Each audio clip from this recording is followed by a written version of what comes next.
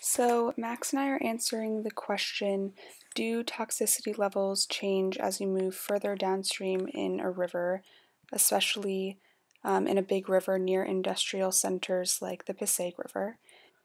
We plan to do a bioassay test to try and quantify the level of toxicity in water.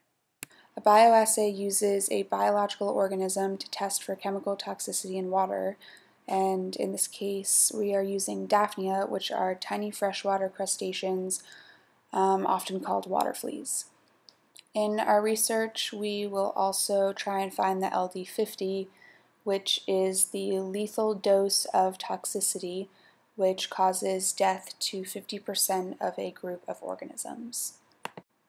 This research is significant because it is both important and interesting to know if the water we drink, swim in, and interact with on a daily basis is toxic enough to be killing off these Daphnia organisms.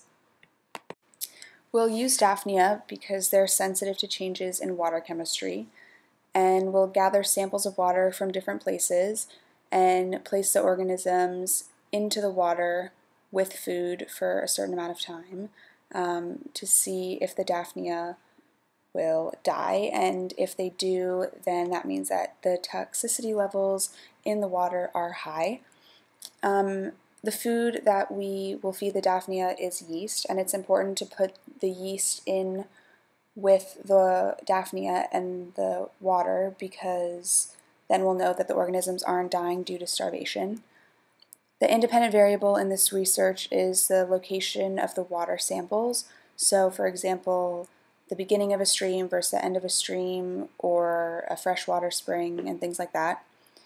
The dependent variable in this research is the toxicity levels, and the control group that we'll use is water from a Poland Springs bottle, for example, because we know that this water is non-toxic.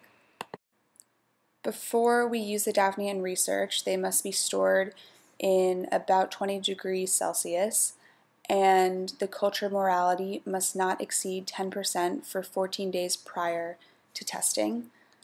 In addition, we have to make a baseline graph with toxic water to determine the LD50, which is what we will use to compare the rest of our results to. And to make this baseline, we will use glyphosate 4 plus herbicide as our toxin. Glyphosate is a pollutant that is found in the Passaic River, which is one of the rivers that we are testing, and it's under scrutiny for being a possible carcinogen, but it has not yet been removed from the market and continues to be the most used herbicide. So we have to take samples from several different water sources. So we'll be taking samples from the Passaic River, we'll be taking samples from the stream behind the school, both at the beginning and the end of it, as well as the water pump up at the turf at school and some other locations as well. The pH of the test solutions that we use must be between 6.8 and 8.5. And after everything's set up, we'll take the prepped Daphnia and place them in the water solutions with the food and wait approximately 24 hours and then count how many Daphnia are immobilized or dead, and we'll be able to just tell with the naked eye because they are large enough to be seen without a microscope.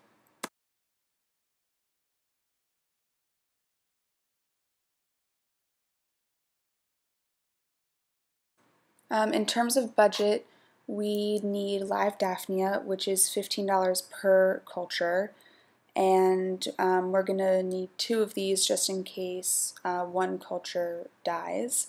We also need yeast for the Daphnia, which is its food source, and that's only about $5. And then we also need the glyphosate 4 plus herbicide, which is $50.